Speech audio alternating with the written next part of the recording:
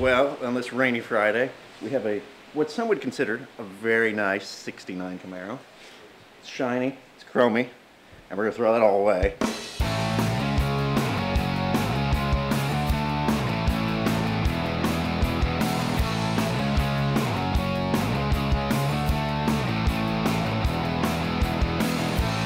With the loose change Camaro, we're trying to make a car that is trackable, but you can still drive it home after the race or take it on a power tour and really be able to enjoy the car more places than just the drag strip or a road course. Because a lot of times people get into a sort of rut where they build a car that's so purpose-built, it's no fun to drive. So first thing we did was we drove the car in, which is kind of strange for us to drive a car in that we're going to tear down and completely redo. What's wrong here? It won't idle. Damn carburetors. Since all of that mechanical stuff is going to be replaced with the Z01 LSA motor and a Detroit Speed hydroformed subframe. Well, if you're going to do motor work, anything serious, it's really easy to take the front clip off one of these, take your hood off, bolts out of the back fenders, 2 bolts out of the core support and your bumper brackets, and 4 guys take the whole front end off and it's out of your way. That gave us complete access to the engine and the subframe to just drop the whole assembly out of the car, which is relatively easy at that point. Disconnect your wiring, your fuel, trans shifter, clutch linkage, that sort of stuff. Take the 4 bolts and the steering column loose and just lift the body off of the complete subframe and wheel it outside on its front wheels. The drivetrain that we took out of the loose change Camaro was pretty much your run-of-the-mill 383. It was a stroke small block with an Edelbrock top-end kit, which I think is advertised at 405 horse. The transmission was a correct 69 era Muncie 4-speed, and outside of a clutch spring making some noise and a improperly set choke, the car ran and drove great. To make a car that's daily drivable yet still something you can go take out and race, we decided to go with Detroit Speed and Engineering's hydroformed subframe and quadra-link in the back.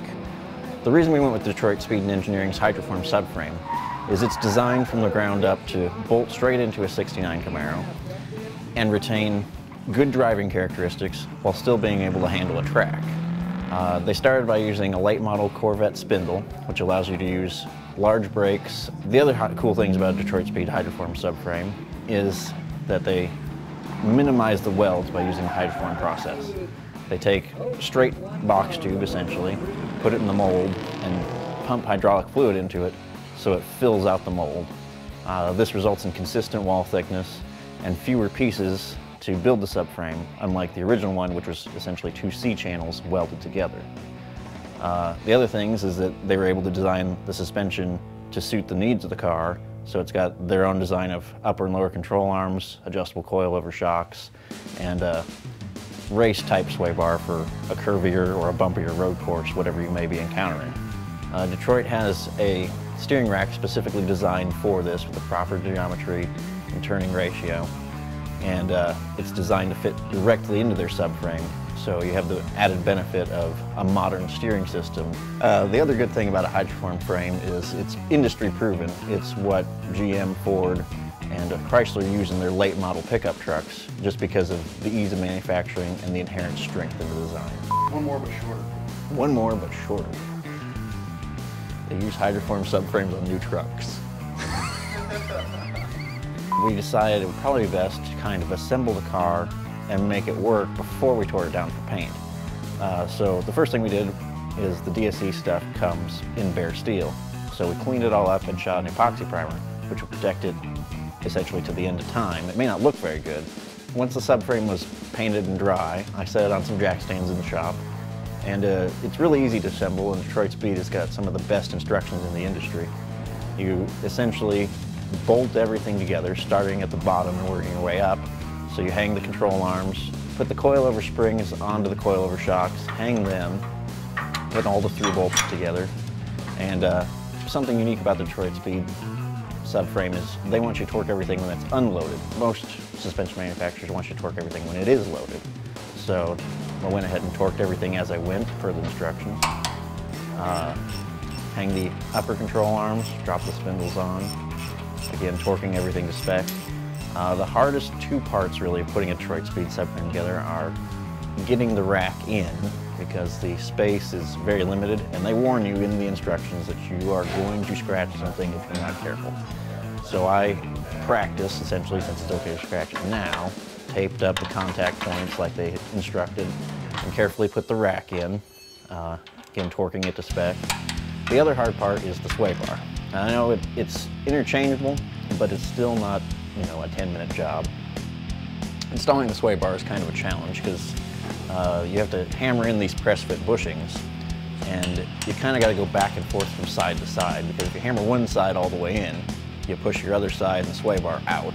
So it's just a little bit of a challenge of balancing how many times you hit each one back and forth to get the sway bar in. Then the sway bar arms are a little difficult because they've got a spline system on them. So getting them on the right tooth of the splines, and the same on both sides, takes a couple tries, it seems like. Once you're there, you just torque everything spec.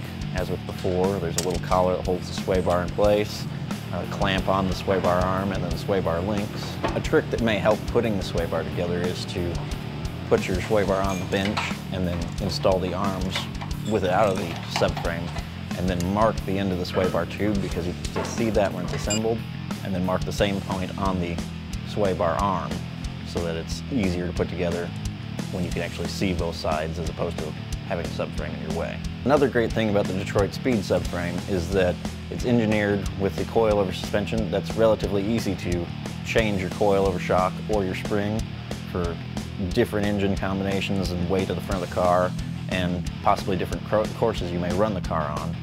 A lot of subframes, if you modify your stock one or something, it's really difficult to even adjust some of these coilovers to raise your ride height a little bit or stiffen up your springs. These coilovers are designed so that there's plenty of room to get the spanner to the nut that adjusts your spring height, and it's only 2 bolts to just drop the whole coilover out. The next thing I did was to install the pre-assembled Corvette spindles. The upper arms and the spindles install, you know, just like any other subframe. Just bolt them on, bolt the ball joints down, and put your cotter pins, and you're ready to go. Now that we've got the subframe assembled, the next thing is to test fit the motor and the headers and bolt this all to the car and see where things are going to land so we can plan the rest of the build.